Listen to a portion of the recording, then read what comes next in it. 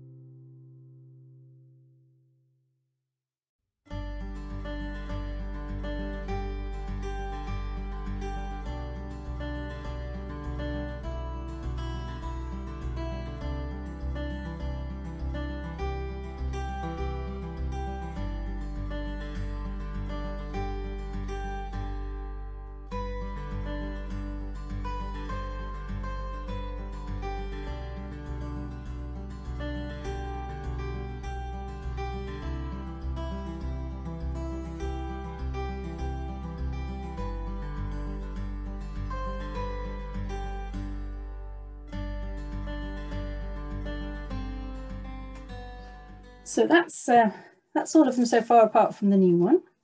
Hope you've enjoyed that quick through. I hope the camera was behaving enough so you could see enough detail. And this I will show you separately. I need a bit more room for this one, which I've just finished up this morning. So it's a little yearbook photograph here, which was sent to me by Crafty Hope. Thank you, Hope. Little button and some dyed fabrics. There we go. And then as I open this up, it's got an inside flap, which I have just put a feather down as a little seal, just to hold it closed. A little bit of fabric there just stitched in, so you lift the feather up to open it. And then I've done this sewn concertina again. So we go, and it's two-sided this time. So you take it and pull it this way. And you've got the three smiling figures facing forwards, facing towards you. There's a little bit of an image transfer there in the back of some, like a lake and some trees that I did. And the words here say, hello, where did you come from? And then over here it says smiles and invites to make them stay. And then fold that back up. You can also pull it the other way to the pink side. And these are all facing away. And the words here say, and they all look back upon the most fascinating adventure. So I made all of these little collage fodder pieces. I've got a few left, just like this. So I'm like pre-made little backgrounds that I can then work my little books together with. Absolutely love how this one's turned out. Oops. Yeah, and like I say, I'll definitely be making more of these. There we are. I hope you all enjoyed that one. And